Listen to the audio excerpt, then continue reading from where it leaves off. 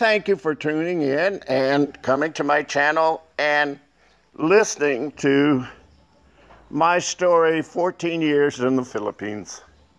I'm now in Barangay Baybay in Angat, Bulacan. The size of the barangay I came from, Barangay Fairview, has 56,000 people. Angat has 57,000 people. So the barangay in Fairview is as big as Angat. Now Angat has a surplus of money every month, every year. How many million is the surplus?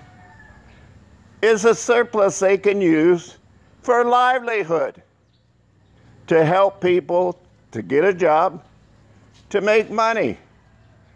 See, Barangay Fairview has the money. Why doesn't Angat help the Filipina to have a job, to make money? This was part of a livelihood in Fairview. They made 200,000 pesos off of this tricycle, selling Mami Pare and all the extra things, just like a sari store. They set up every day on the street, didn't have to pay. But in North Zagaraya and every place on the street, you have to pay a monthly 3,000 pesos to 5,000 to 10,000 for the space. But here is Rachel's store.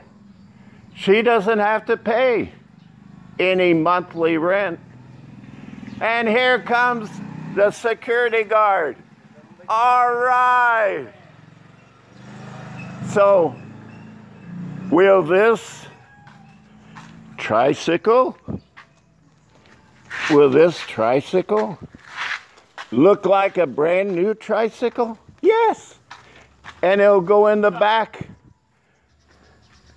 The vulcanizer can fix it for 50 pesos per tire. For 150, it can be rode all the way from North Zagaraya to here. No problem. I've already done it with Ching Ching right beside me. Now let's learn something about this tricycle.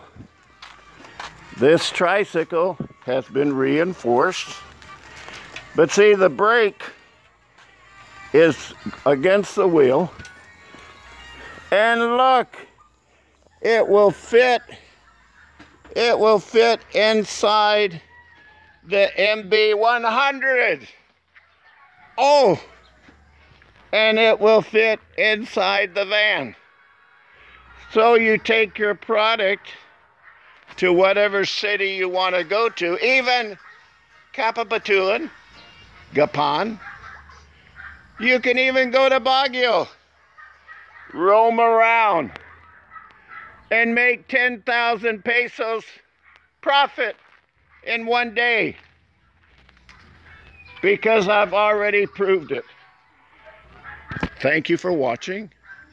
Be sure and subscribe, and God bless you.